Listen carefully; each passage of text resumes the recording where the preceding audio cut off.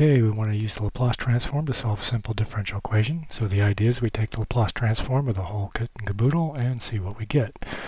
So in this case, because of the linearity of the Laplace transform, we can break the whole thing out. So the Laplace transform on the left is equal to the Laplace transform on the right. And on the left, we can use the properties of the Laplace transform for the derivative and solve it for the Laplace transform of the function. Here, the Laplace transform of 1 is 1 over s. Using the properties of Laplace transform for derivatives, I can break it out. Here the initial condition is 0, so that simplifies. And I can factor the Laplace transform of y out so that I get the following expression.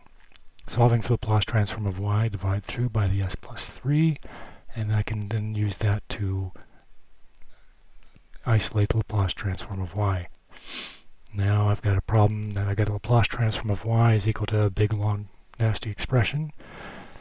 So I'm going to find a way to simplify that. So of course I'm going to use partial fractions.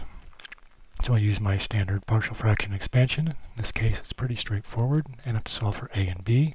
Let's multiply through by the denominator, and I can choose clever values for s, and that will help me figure out what are the values for a and b.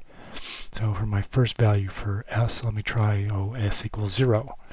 So if I try s equals 0, I then get that a is equal to 1/3. My next clever choice for s is going to be equal to -3, which will allow me to isolate b, and I get that b is negative 1/3. Now when I have a and b, I can plug those back in for the Laplace transform of y, and then I can use the inverse Laplace transform to figure out what the heck y is. So in this case, the inverse Laplace transform of 1 over s is equal to 1. The inverse Laplace transform of 1 over s plus 3 is e to the minus 3t.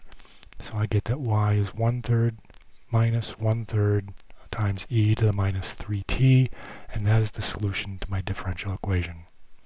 And now I have to underline it, otherwise people won't know what it is.